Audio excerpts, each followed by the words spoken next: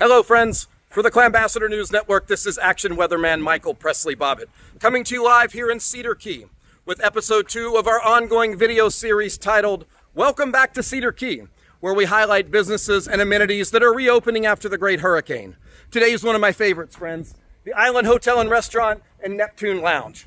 This building was built in 1859. It's the oldest building on the island. It was built almost 40 years before the Great Cedar Key Hurricane of 1896.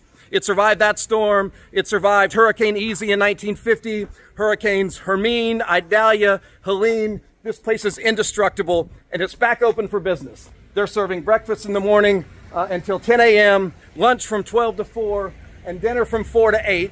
And all of the hotel rooms are available to rent. I'm going to flip the camera around here and give you a little tour of the inside.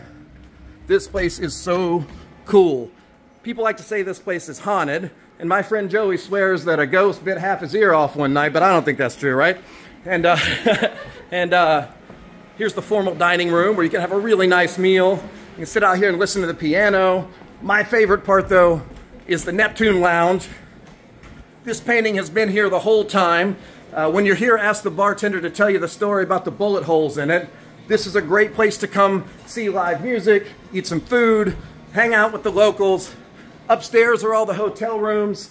And then a really cool thing about this place is the courtyard out here. This Saturday, and I think most Saturdays to come, we're going to have an open mic music night out here where you can bring your musical instrument or just come listen to some of the talented local musicians. This courtyard is where I had the book release party for my first novel, Godspeed Cedar Key. So this place is just really important to me. You really can't get more Cedar Key than the Island Hotel, and I'm just delighted to let you know that it's open for business. Call and make a reservation, get a hotel room, come stay the weekend, have great food, listen to good music, and come back to Cedar Key. Welcome back to Cedar Key. For the Clanbassador News Network, this is Action Weatherman Michael Presley Bobbitt.